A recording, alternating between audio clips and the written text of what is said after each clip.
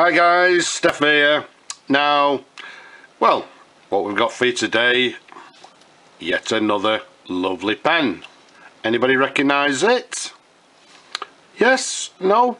Well, what we've got for you here, this is an absolutely gorgeous Mentmore Auto-Flow.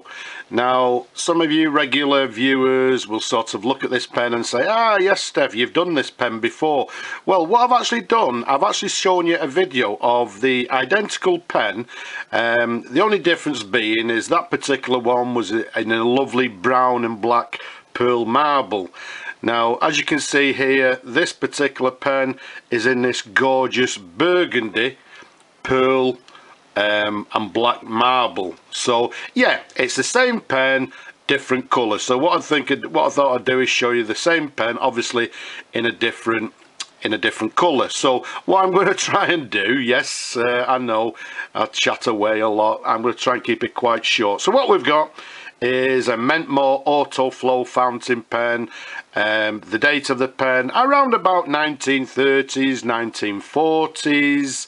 The size of this pen from the top of the cap to the bottom of the barrel around about 124mm capped.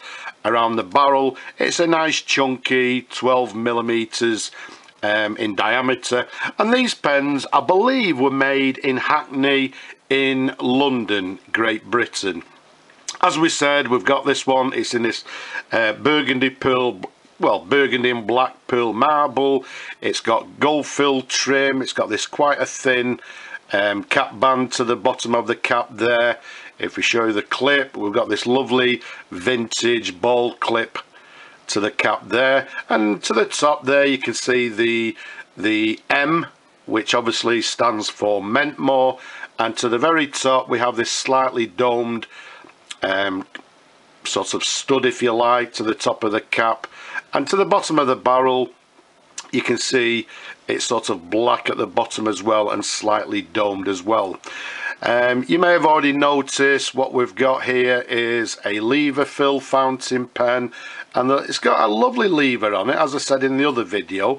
If you look to, it's what we term as a spade lever, and if you look at to this sort of the end, or the sort of spade side, you can see also we've got the letter M for Mentmore on the lever.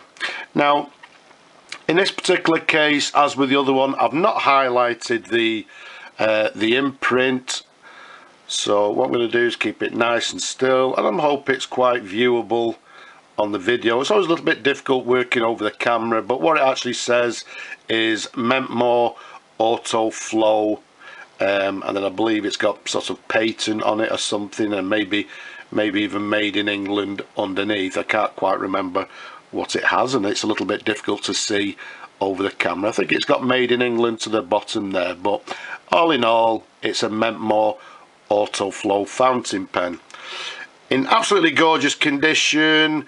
I say I've restored it, but saying that, it didn't need a lot of work doing to it. These pens, they stand the test of time very, very well, and as I've said in other, I've shown you lots of Mentmore pens, so if you're interested in them, go and have a look at my reviews on the Mentmores. But very, very underrated pens. I stress again, these pens are as good, if not better, than some of the major manufacturers of that particular era. They're absolutely beautiful, quality made pens, and some people obviously are not aware of the Mentmore brand, but when I actually sell these pens, or when they find a new home, the people that receive them are absolutely delighted with the pens. They're very surprised at the quality of these pens. Absolutely superb. So let's give you a couple of little twirls of the pen, different angles. Absolutely gorgeous. Let's take you over to the section. You can see it's got a little bit of a concave section to the very top there. If we show you the nib is a Mentmore, I think it says Osmi Iridium. It's a 14 karat gold nib, and if we show you the sideways view, and underneath you've got the comb feed, which is very sort of, well, not so much recognisable, very similar to other pens of that particular period. The main thing on this pen, if I keep it nice and still, you'll notice there that it's got a lovely blob of iridium to the top of the nib there. Okay, so let's keep it very nice and still. I don't know how it's focusing, but you'll see to the very tip there a lovely blob of iridium. So it indicates to me that this pen, well, has not seen too much use. But because we've put a new sack in it and sort of restored it, let's see how it writes. So as I said, it's a lever fill, so what it means is we have to dip the nib in the ink, open the lever. We'll only do it just once for this particular time because it's only for a writing sample, and I've got to be careful doing that because when I take it out of the ink, you can't see it, but just below me here it's just sort of blobbed onto the paper. So let's bring on some writing paper and let's see how it writes. So what we have is a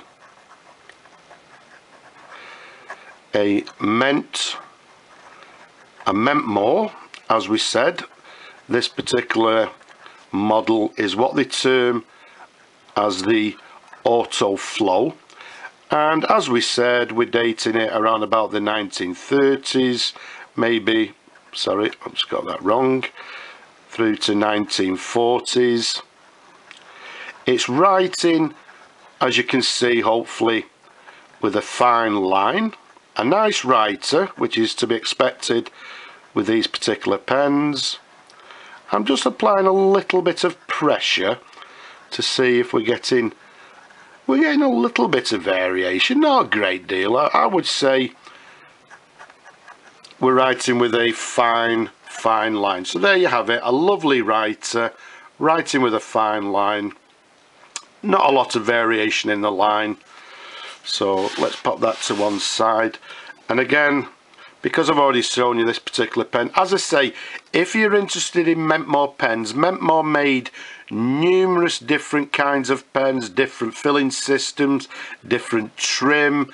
So if you're interested in Mentmore pens, I've done a number of Mentmore video reviews. As I said, I've already done one on this particular one in a golden brown. This is a burgundy and black pearl marble. But all in all, I can't say it enough, very, very much underrated. An absolutely stunning pen, beautifully made, a quality made pen. So for you people that have not actually considered Mentmore pens, I would seriously suggest that you look into them and maybe seriously consider them. But for now, what I'm going to do is try and keep it short. I hope you've enjoyed looking at the pen. Don't forget, don't be shy. You people are shy. Leave a comment below. I hope you've enjoyed looking at the pen, as always, as much as I enjoy showing them to you. But for now, I'll just simply say bye-bye for now.